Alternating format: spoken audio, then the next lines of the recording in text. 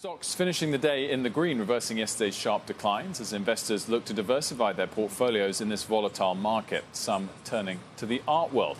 Masterworks is a platform where investors can buy and sell shares in iconic works of art from names like Banksy and Monet. The company announced its Series A today and now has a valuation of $1 billion. The round was led by Left Lane Capital, and Left Lane CEO and managing partner Harley Miller joins us now. Harley, thanks so much for joining us. We want to get to Left Lane more broadly, but let's hit Masterworks first of all. So really interesting idea, and I guess it's a sort of modern take on old art as opposed to the sort of NFT craze, which is totally new.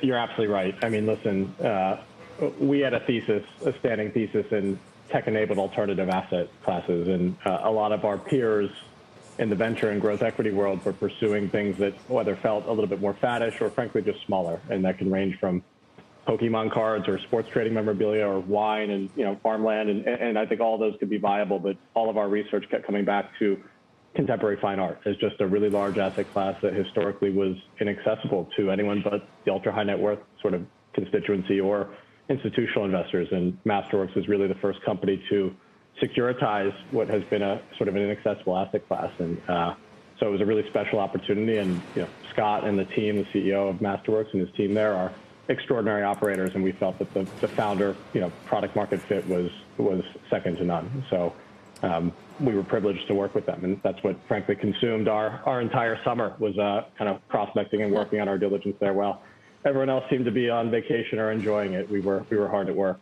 preempting that opportunity.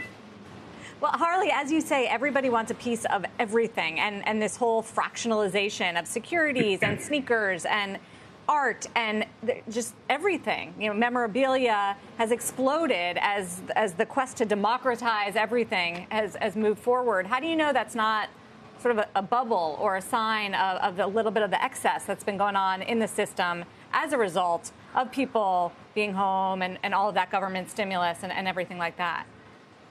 I think it's a fair point. I mean, listen, a lot of the broader populace had a lot of time last year, and they couldn't consume sports as much, so they were at home, frankly, gambling on public equities, right? And so you saw a lot of the meme stock behavior or other things that are not proven stores of value and frankly haven't persisted and produced outsized returns over the course of many decades, like the way contemporary fine art has. So as far as NFTs, it's not really, I think Masterworks is almost the antithesis to that, right? It's not something that's necessary there. It doesn't provide an advantage. And so, and frankly, I don't know if sort of that digital art NFT phenomenon is faddish or if it's going to persist and it'll be here in 5 to 10 years, if it'll appreciate in value. I think what we kept coming back to is just decade-long consistent returns, and Masterworks being an extremely data-driven sort of prospecting and sourcing felt like they could sort of beat that historical average of what was otherwise an asset class that has been uncorrelated, a good diversification play, and frankly has beaten the S&P consistently over the last 25 years.